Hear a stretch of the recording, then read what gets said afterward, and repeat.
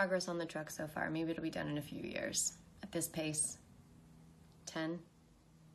Ooh, hidden talents. I have a second degree black belt. But one thing people don't know is that I helped the FBI solve a crime. A couple years ago, 2 years ago. Maybe you look that up. I started using this brand RX, or Only Your RX, and a couple of these other products.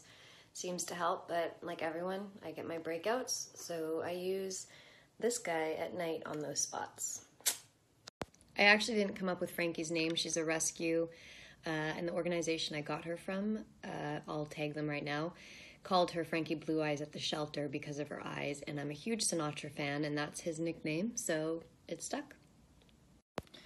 For food right now, I'm actually really obsessed with a place called Hello 123. It's a vegan restaurant. Also, Comfort and Kim for food, but maybe you weren't asking about food. I think it's called Pillow Talk.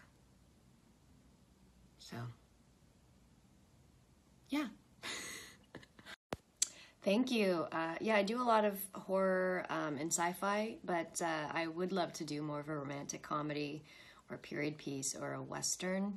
My future project I'm currently working on is Netflix V-Wars with Ian Somerhalder.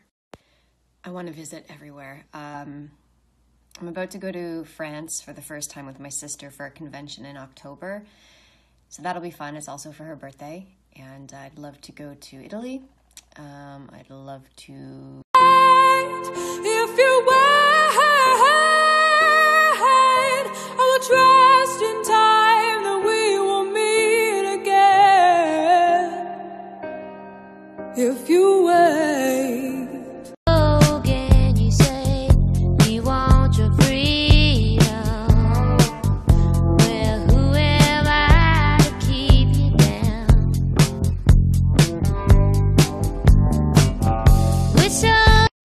Okay, one more. I also just wrapped a feature film called Rabid with the amazing Saska sisters who directed.